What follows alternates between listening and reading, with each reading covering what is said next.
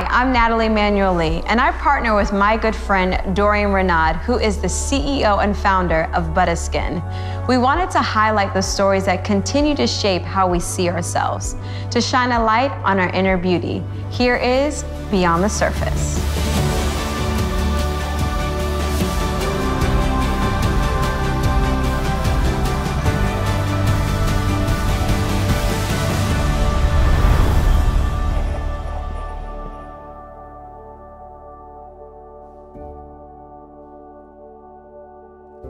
Hello. Hey, girl. How are you? Good. So good to see you. So good to see you and your fabulous eyebrows. Same with you. I'm so happy we're doing this. Me too. Thank you for saying yes. Yes, of course. You are a prolific journalist. Oh, thank you. You currently work at E!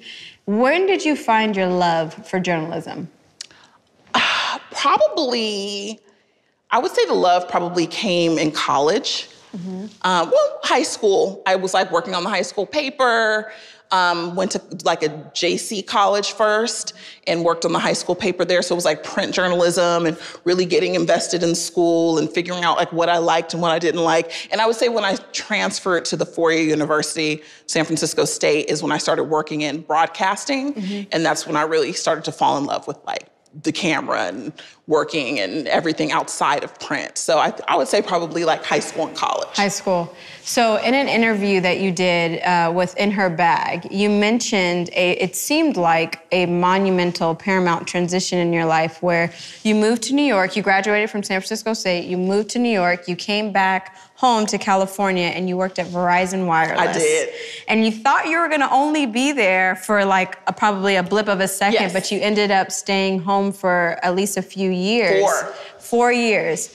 So tell me that transitional period of you working at Verizon Wireless, knowing you have these dreams, knowing you have these aspirations, but you're here at Verizon Wireless, you know, serving people. Yeah. How did you keep the mentality of, you know what, this is gonna serve me for the greater good, or did you not? I didn't. Like when you're young, when you're like in your early 20s, you're just ignorantly arrogant. Mm-hmm. You know, you think that things are owed to you. You think like you're just gonna, like when I moved to New York, I was like, I'm gonna be a VJ at MTV. Mm-hmm. No experience, no contacts. Like I didn't have the tools to even be in front of the camera, but I wanted to be there, probably for the wrong reasons. Mm-hmm. And it didn't work out for me. And thank God it didn't. But when I came back to California, I kind of had my tail in between my legs. And I still was like, no, I still want to do this thing. But I was just very lost about where I wanted to go. I needed to really focus on like what I wanted to be doing. Mm-hmm. And then also I had to like be okay with the idea that where I want to be is not exactly like going to be written the way I want it, the way I see it in my mind. And that's just kind of the discovery you make when you're young. Mm-hmm. When I started at the call center, I was like, I'm just gonna be here for a year. Like I didn't take it seriously. I was horrible at my job. Like I was getting in trouble all the time. Clock in, clock out. They was like, you know, you taking too many breaks. And I was the worst employee for sure. Was it because you were bitter? It was because to be quite honest, I did not fit there. Mm. And as a young woman with a degree, I kind of felt like I'm better than this, you know? And that was probably also my first mistake because, you know, it was sustaining people's lifestyles and their lives, and it didn't make me any better than them. Mm-hmm. But for a little while, I had an air of arrogance of just like, I'm just only here for 6 months, and you know, I got my degree. Y'all ain't even been to school, and you know, just very stupid. Mm-hmm. And I got humbled because then I got an apartment. I got a car, and then I kind of had what I call golden handcuffs, where it's like, yeah, you're making money, but you're kind of paying it just to survive and like to make a living, but you're not really living. Mm. And then I was like, a year went by, 2 years. Now I'm getting like promoted. Mm. And I'm like, is this my career now? Am I in corporate America? Am I working for a phone company? Like, didn't I want to work in TV? And then 2 years turned to 4 years. And then by the 4th year, I was very miserable. I was crying. I had given up my apartment, so I didn't have that anymore. But I just really wasn't in a good place. And I had honestly given up on being in TV and just kind of felt like it was too late. And at the time I'm in my 20s, so it wasn't too late. But in your 20s, now I'm in my late 20s and now I'm like, oh my God, I think I was 27 at the time. And I was like, I'm too old. Now I just gotta be here. I was in the Bay Area. And my mom, one day I was crying. I was just like crying. I think I was on the computer crying at something. And she was just like, you don't have to do this. Like, you can just leave. You don't have to. What are you tied to here? You're not married. You don't have kids. Like, you don't need this for your bills. Like, what are you doing? And literally that weekend I drove to LA and was like, let me go look at a place. So, okay. Do you feel like what ignited you to leave? Did you get comfortable at Verizon Wireless, do you think? I got comfortable in just like going to work, going out with my friends, going out, like, partying and just, having money because I was broke in New York. So I was like, got a little bit of cash. Like, I'm gonna just, instead of saving and grinding. And I just kind of got caught up in just life.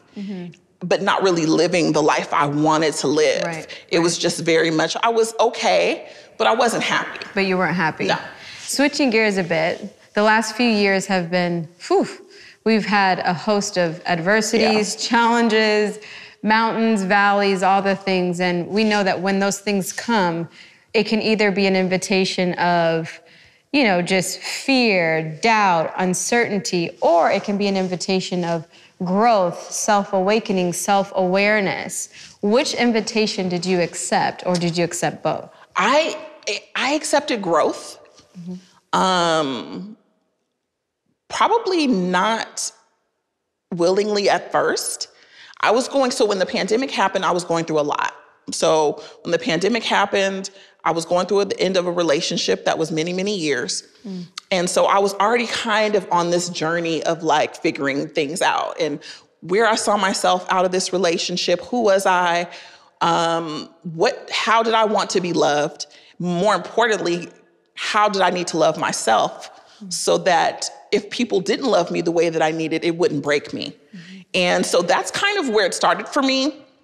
I started like getting therapy, reading, and just— Did you not have therapy before the pandemic? I had therapy, but it wasn't as— I did it, but I probably didn't do the work, if that makes sense. Like, I was like, well, I'm doing therapy, but I probably wasn't— You're accepting it, but you're not walking out the change behavior. I didn't do like what they call shadow work, I feel like. Yes. Until the pandemic, and I was just by myself.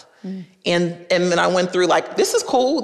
I'm chilling for a little bit. And then probably by the summer of 2020, I was going through it. I was like, I kind of, how like when you clean your room and everything's sitting out before you can put it away, it's like the messiest. And I was just like, this is a lot of mess. And I also, in my previous relationship, I had put a lot of blame on this other person. And I had to be like, okay, where's my accountability? What choices did I make that resulted in this? And then that started applying to everything. Like, that started applying to— at first I thought I was just getting help to heal from a relationship, but then it started to transcend more about what was I looking for? Where was I seeking validation? Why was I seeking that stuff? Wow. And it really kind of was like this flower that opened up that became a really beautiful experience to like discover myself.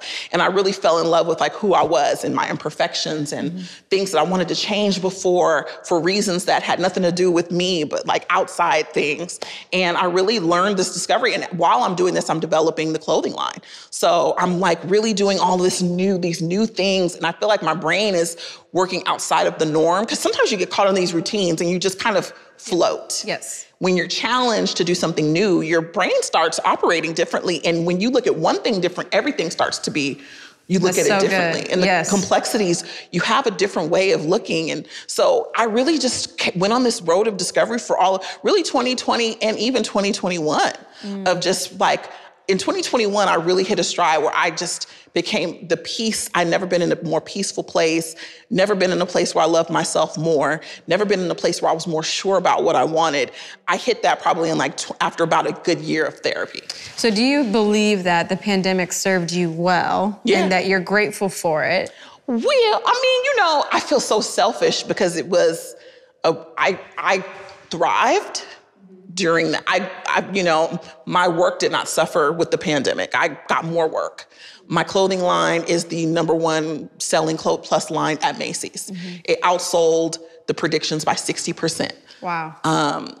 We put something up, it sells out in hours. Like, it's doing very, very well. So that was like, whoa, So I will say that the pandemic really showed me how to focus on what was important to me. And I applied those things to my life, and it flourished from that. Mm-hmm. So would you do it all over again? Ooh, child. I asked that because I made so much banana bread. Oh no. I ask it because we, as a generation, we are so fixated on the next thing, and we're so focused on wanting these things, but don't realize, like, when we ask and we pray to God saying, hey, this is what I want, this is what I desire, and then he gives us the desires of our heart, but in order to get there, we first have to go through the troubled waters. You do. He doesn't take us through the troubled waters to drown us. Yeah. He takes us through them to cleanse us. Yes. So it sounds like you have been cleansed so that you can, It was really hard. It probably the last 2 years inwardly have been so difficult because I had to look at myself for the things I had contributed to in my life. And that is not fun. That is not fun to be like, bitch, it might be you. Literally, we were talking about that. I was like, when you could see it in everybody else. But when it's time for you to look at yourself, you're like, oh, wait, there's absolutely no way that's me. Okay, wait, is it? Oh, wait, I might do it a little bit. I did that kicking and screaming. I went kicking and screaming. It was very painful. And it wasn't I did not enter it lightly. I put it on the shelf. I denied it. And then one day I just, you have these like epiphanies. And I don't remember what I was watching or reading, but it was definitely God trying to be like, we talking about you. And I was like, I think I need to, And the funny thing is, you don't need to heal from it to be better. I think a lot of people think, well, if I recognize I have these issues, then I have to heal from it to be this changed person. What sometimes changes you is just the acknowledgement of what you're doing. Sometimes once you get out of denial and acknowledge, hey, this is how I'm operating, that's all you need to do to start changing. Yes, you have to accept it. You have to accept that, yes, I'm doing these things. And I had this conversation with my therapist because I was like, I'm not this person. I know I've done these things, but I'm not this person. And she was like, well, if you've done those things, you are that person. She was like, no, you are. And I was like, well, no, I mean, I've said these things, I've done these things, but that doesn't mean. And she was like, yes, it does. That's not who you have to stay. How did you accept it? I stopped talking to her for a little bit. So you got offended. Yeah, I was like, I'm not talking to her anymore. Like, I had time away from my therapist. Like, I was like, no. And then I was like, damn, did I just fire my therapist because she told me the truth? And then I thought, do I do that to people in my life? And then I was like, let me call Nina, you going there. Yeah.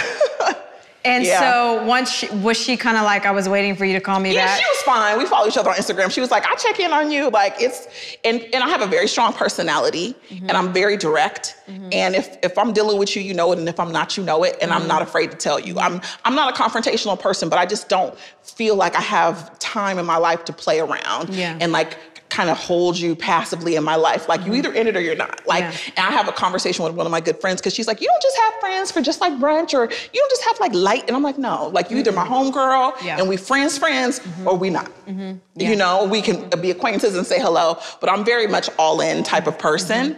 But also, like, I've just had to learn how to like really accept and listen and hear people. And even if I don't agree, I feel like they are entitled to their feelings. And I have to process how sometimes I make people feel. And so that was a hard pill to swallow. And also, we don't have to be married to this is who I am.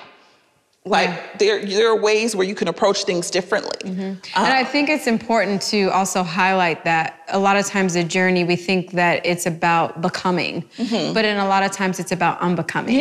It's about unbecoming the things that, the learned behaviors that we've potentially learned. And that's literally the season that I'm walking in now. It's like, oh, wait, wow, I've learned that. Oh, ooh, that, And even things that are good. Like, sometimes, like, today I had a stressful day, and I was explaining to you how I was stressed out, and I had a friend who was like, you're taking on problems that are not yours to solve. And even when you think you're helping, like, I don't think that's a toxic thing to be like trying to help solve these issues, but it's toxic to me. And I was like, you know what? You're right. Let me let this go. This isn't my issue to solve.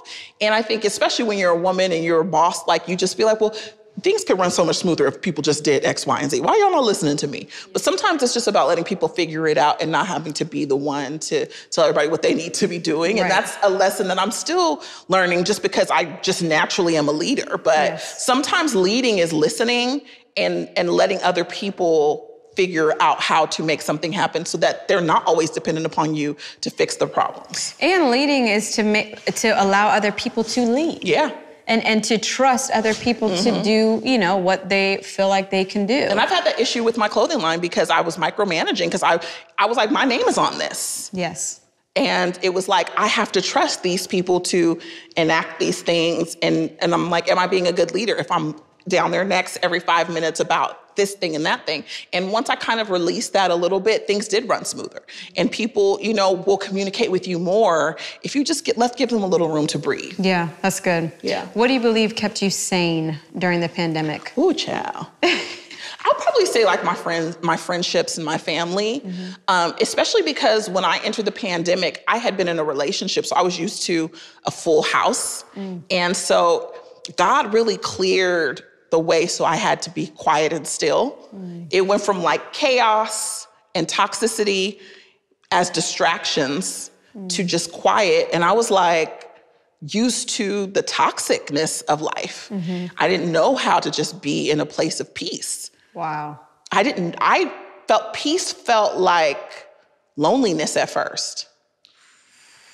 That loneliness bone, that loneliness bone is real. Reckless decisions. Yes. And I realized that one of the reasons my old relationship lasted for as long as it did is because every time I did get that moment of quiet, I would go back because I was misdiagnosing what it was. And when I made that final decision to just sit and be still, things, you know, you almost feel like, am I tripping? Like, you almost see things, you see signs, and you're like, is God really talking to me? Like, what is going on? Like, I'll get a call, or even recently I had a girlfriend call me out the blue, and she was like, hey, you know, I was just thinking about you, and how's everything going with such and such? And it was just like, I needed this right now. But if I'm so busy trying to distract myself, you really do miss these things that you need to sit down and sometimes focus on. So that's really what it did for me. It allowed me to be still. What do you feel like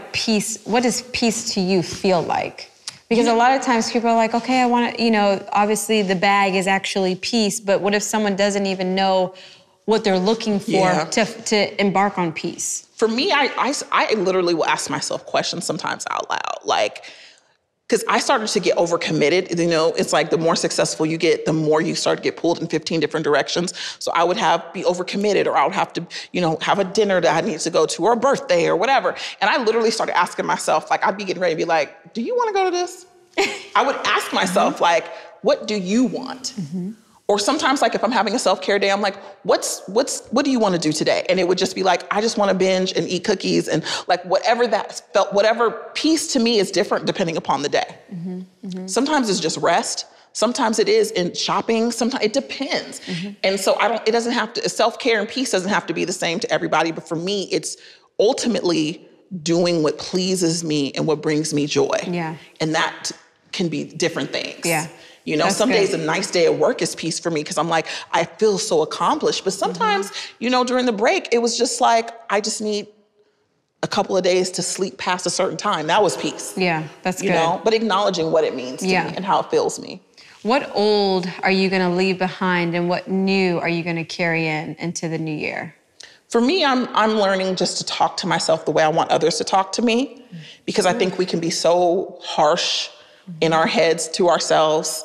I have like this mirror in my living room that I have to walk past to get to the kitchen. And I used to walk past it, you know, no bra on or whatever. And I'll be like, oh, this is just, you look this way, or you know, you need to do this. Don't go in there and grab this. Like there was this voice that was so nasty to myself. Wow. And then I thought, well, what happens if I just flip it and start saying kind things to myself every time I walk past this mirror?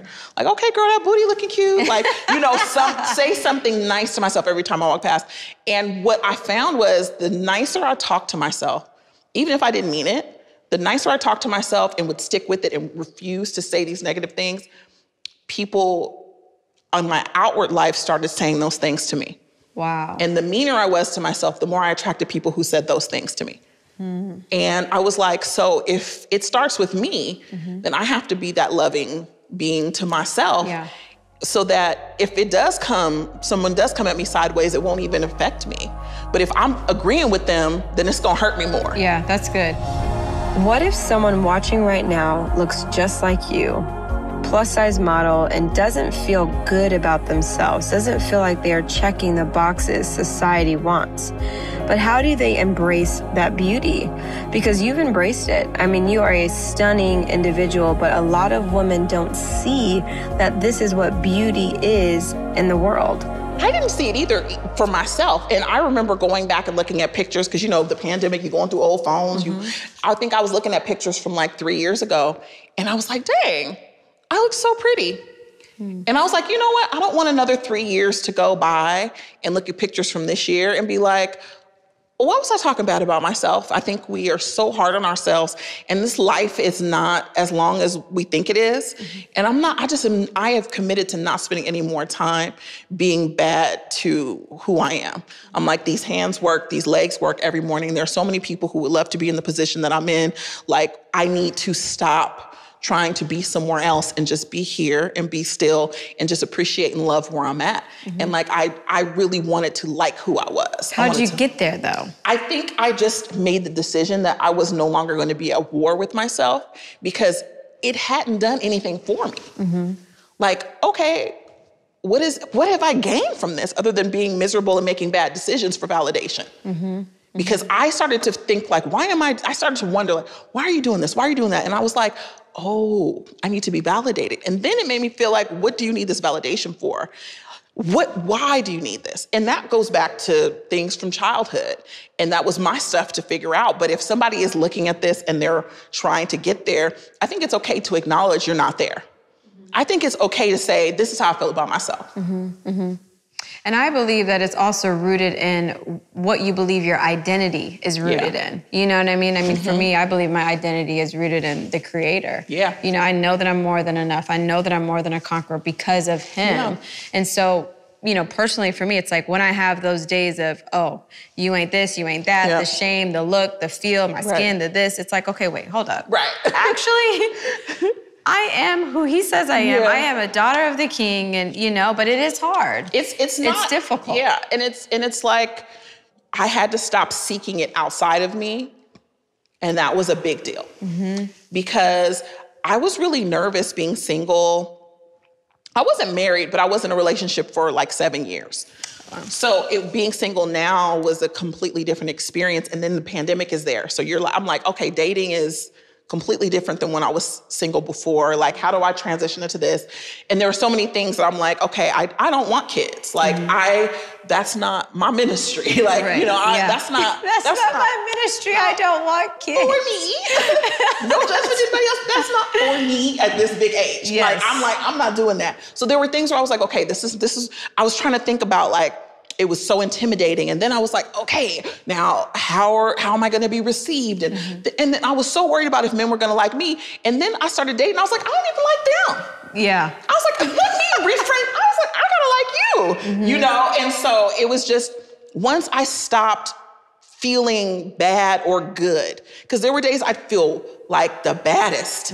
And because I had good interactions and good dates, but I was like, this can be taken away from me with one bad conversation. So I don't want to bank everything off of other people, or if people think I look pretty on TV. And a co-host of mine made this comment once that said, you can't believe when you're getting showered with adoration, and then you can't believe when they all hate you. Like, you can't. That's good. You can't, when they're singing your praises, you have to be mindful and accept it and feel great. But like, you can't put your whole identity into that, because if it flips, which we know it does. Yeah, it's fleeting. It's such a fleeting thing to put your validation in other people. That's why you cannot. That's why you're literally, personally, what I believe is your identity and your validation is in the one that created you. Yeah. You didn't create me, the crew didn't create me, nobody else. Because I for a very long time now that I've made this transition into fashion and really feeling like I'm seeing people in a more raw space, I started to think like, of course you start thinking of, okay, I want to do this, I want to expand. And sometimes with that expansion, you have to take time off from other things. And I thought to myself, if I stop doing TV for a little bit, my initial thought was panic. Because I've been doing TV for 15 years. I've been on a network television show every year for 15 years. Wow, like, yeah. I have not stopped working. And so I was like, if I take time off, like, who am I? Like, and I was like, I can't have my identity tied up into this. I can't have my identity. I can't feel less of a woman or a person if I'm off the air. Like, I can't, that can't be tied to my spirit. And so then I had to do more searching. So this is like an ever-growing process because I still don't have the answer to that. I still think about that. But I do know that, like, it can't ever be tied up into being validated in any way because it's just so easy for it to go away. And speaking of that, obviously the world knows you as a journalist, fashion designer. If all of those things, if those labels fell off, who would you be? I mean, you know, either way, I've always said this, I'm a builder. Like, if everything got taken away from me tomorrow, I'm building it all back up again. You know, I believe that my tenacity is unmatched. You know, I don't think that I'm the smartest. I don't think I'm the most charismatic, but I do believe that I have a way to connect with people that has been a blessing for me. And that connecting is just like, literally, it could be in the grocery store. It could be, you know, I have ability to see people and to love.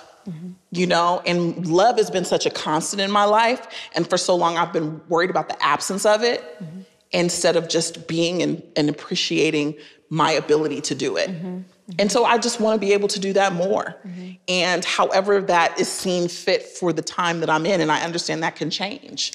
But, you know, I want to be the best daughter, sister, friend, and ultimately it is very important to me to be a good person. You know, someone that when I'm gone, people can look at and be like, this was a person who did her best to do good while she was here. And that to me is more important than anything. And so there's so much that goes on that people don't see in this like Instagram world. And to me, that's important that the people that I love know it and know that there's not going to be anybody else that loves them fiercely the way in the most rawest form than I do. Yeah. And I believe that, you know, when they say that you are who you are behind closed doors than you are in front of people. And I think if we put more emphasis on who we are as opposed to what we do, we would be happier. You know? And not needing, you know, we see like these people on Instagram with piles of money and, you know, and it's just, and there's so many people I see chasing that for that validation. And once you get there, it's very empty too. You know what I mean? There's a lot of people who I know who have that, and they're still searching. Like it's more comfortable, but it's still very lonely for a lot of people. And my goal is to be able to really kind of be in that healthy space mentally. And then when things come, you know what to do with it. Yeah, that's good. You know? Here at Buttah, we are very big on self-care. You mentioned earlier your self-care might be shopping. Your self-care might be eating cookies when you want to. What else do you do for self-care? You know, it just, for me, like, I'm in TV, so I love, you know, getting lost in these like fantasy worlds and watching and binging. But, you know, I also I enjoy cooking. I enjoy, like, I'm very much, you know, I'm a Libra. I'm a luxury girl. Like, I want a bubble bath. I want, you know, a massage. Like, for me, it means taking care of me, of my vessel too. So that I'm feeling comfortable. And also like reading, like, you know, feeling like I'm feeding myself. Because I think if I can grow, I can help. If I'm helping one other person do it, then it means something. Then that's enough. Yeah. That's enough. What's next? You know, it's hard for me to talk about next because I am still working on enjoying the present. But, you know, expansion. You know, obviously, like, my clothing line is doing really well. So for me, expanding that into a lot of different areas is really my goal, to really kind of make this a global brand. And, you know, I have some projects, the TV projects that'll be coming out too. So just, you know, trying to be patient and just appreciate where I'm at. I think about that girl that came as a PA that didn't know anybody, and she would be like, what? You know, so I try not to get caught up in like the pitfalls, because I remember I prayed for where I'm at right now. Ooh, that's good. Thank you. Thank you so much. That was fantastic.